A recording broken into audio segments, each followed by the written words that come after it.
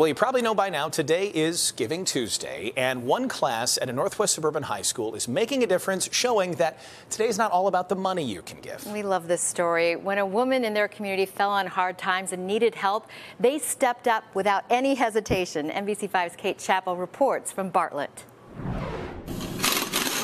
Students at Bartlett High School are getting hands-on experience, doing visual inspections on cars and learning all about brakes. We get to get up, we get to visualize and explore and use our hands. These juniors and seniors also have the opportunity to get certified as automotive technicians by graduation. With the amount of people that are retiring in this field, there's going to be such a huge need for mechanics, whether it's diesel, body shop, just general automotive mechanics all over the place. They typically work on school vehicles and sometimes their teachers' cars. I brought in my car not too long ago for a brake change. But in the week before Thanksgiving, a special project. A woman in their own community lost her husband and her home and was living out of her car, which desperately needed repairs.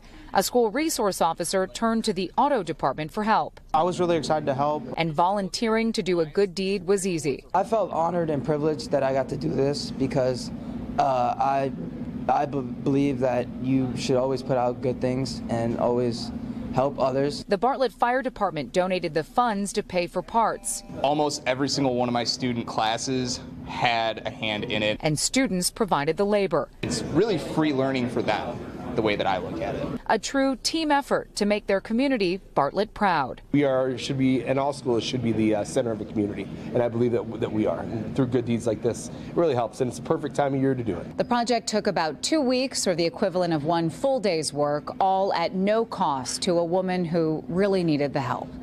At Bartlett High School, Kate Chappell, NBC5 News.